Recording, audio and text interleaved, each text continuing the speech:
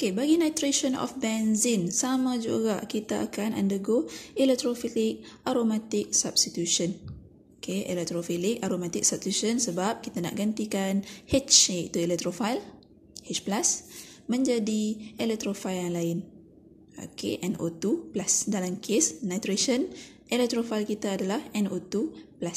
So, datang mana NO2+ ini? Datang daripada asid nitrik. So, nitric acid HNO3 concentrated dan catalyst dia kita pakai H2SO4 concentrated. Okay, ini H2SO4 concentrated adalah catalyst dan byproduct kamu akan dapat H2O. Okay, so mechanism kita tengok. Mechanism dia, step pertama macam biasa, kita akan hasilkan electrophile dahulu. So, untuk hasilkan electrophile, macam biasalah, lone pair yang akan start. Okey. Untuk reaction mechanism benzene ring ni memang first step lone pair yang akan start. So, lone pair dari mana? Lone pair daripada HNO3. So, saya tukar bentuk menjadi HONO2. Okey, HONO2. Sebab saya nak break kat sini. NO2 ni saya nak pecahkan dengan OH. So, OH ini, O akan serang catalyst kita. Oh, salah pen pula. Akan serang H daripada H2SO4. So, HOSO3H ini adalah H2SO4 catalyst.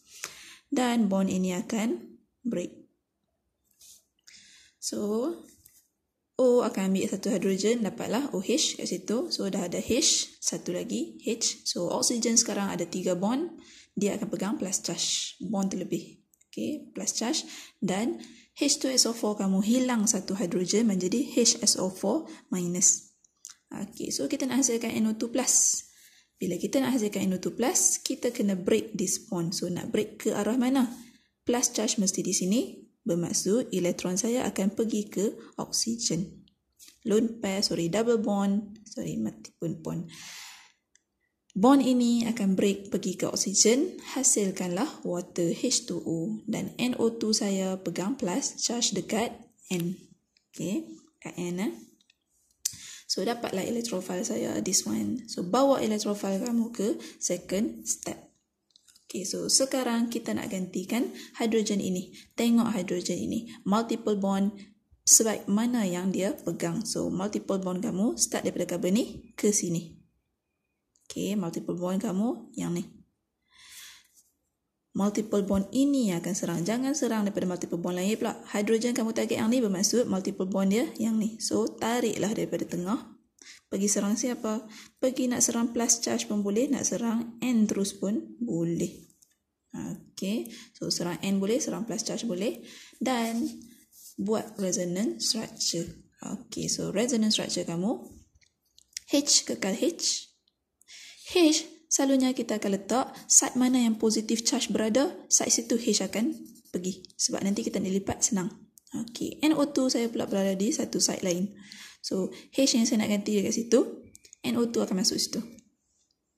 Dan, carbon kamu double bond kat sini. Carbon ni dengan carbon ni. Satu carbon dapat NO2, satu carbon lagi dapat plus charge. Dan, resonance structure kamu akan buat ortho, para, ortho. Plus charge kamu akan rotate macam tu. Okay, so ortho, para, ortho. So, mula-mula para dahulu. So, bergerak ke selang satu carbon, para di sini. Double bond kamu lipat naik atas. Di mana plus charge berada original, dekat situ dia akan lipat naik. Okay, kemudian salin lagi sekali. Balik kepada ortho satu lagi. So, ortho naik balik ke sini. So, selang satu carbon naik dan double bond ini akan lipat turun bawah ke arah carbon ni. Okay, so dapatlah resonance structure. Okay, tadi ni lupa nak mention, water kamu dapat byproduct paling awal. Okay, and then the next one. Ambil the first resonance structure. Okay, first resonance structure, bawa ke sini. So, perasan tak? Plus charge saya ada kat sini. Sekarang ni, catalyst saya yang bertukar rupa ini datang. HSO4 minus akan datang ambil semula hidrogen dia. So, di mana plus charge saya letak side situ. Sebab saya nak serang senang. Kamu nak letak side sini pun boleh. Tak ada masalah. Okay, so siapa nak serang siapa? Of course, negatif akan ambil hidrogen dia nak balik H2SO4.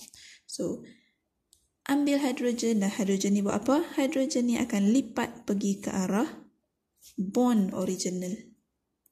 Okay, so terbentuklah multiple bond dekat tempat yang sama dan H2SO4 kamu kembali kepada rupa asal. Okay.